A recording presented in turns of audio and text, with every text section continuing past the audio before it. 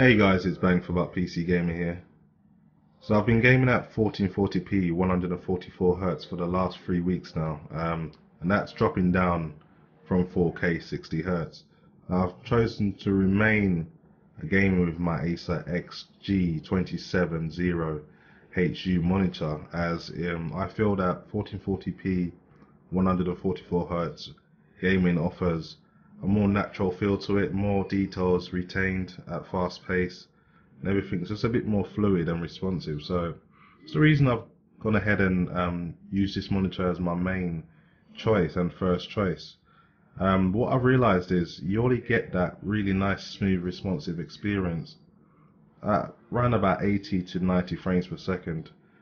And gaming at 1440p with a single GPU, even something at the level of a GTX 980 Ti, with the games at ultra settings still require quite a lot of GPU performance, and in most cases I don't really feel you're not going to be able to achieve really high frame rates with just one graphics card. So what I'm going to do is run 4 really demanding games with one single GTX 980 Ti, and then I'll run it with both of these cards installed in the system just to see how much power you actually need to get the best out of a high refresh rate 1440p monitor.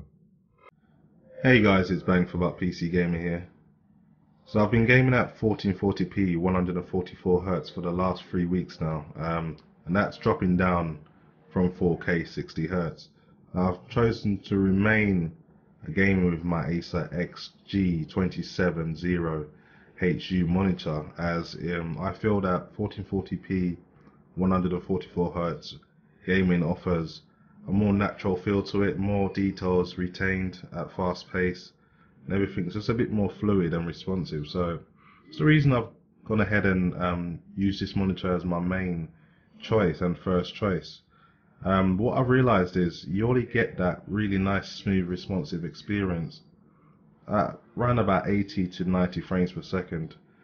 And gaming at 1440p with a single GPU, even something at the level of a GTX 980 Ti, with the games at ultra settings still require quite a lot of GPU performance, and in most cases I don't really feel you're not going to be able to achieve really high frame rates with just one graphics card. So what I'm going to do is run 4 really demanding games with one single GTX 980 Ti, and then I'll run it with both of these cards installed in the system just to see how much power you actually need to get the best out of a high refresh rate 1440p monitor.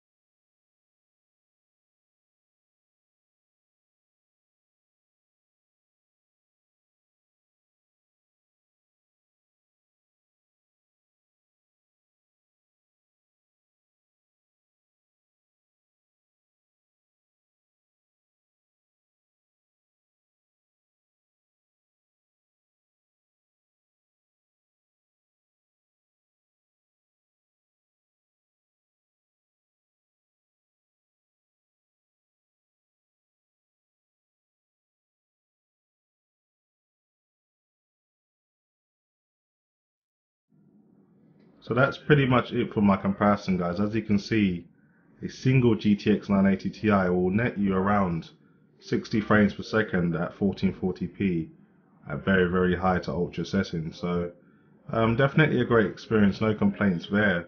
But when you've invested in a high refresh rate monitor, you're going to need a bit more power to take advantage of it. And typically a GTX 990 Ti SLI setup will get you around average 80 frames per second or more, depending on the engine.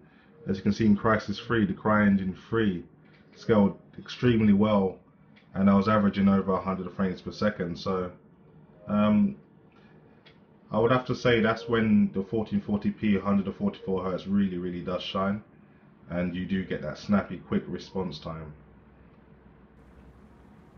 Anyway, that's pretty much it for me. Hopefully you guys have enjoyed the video, and as always, thanks for watching.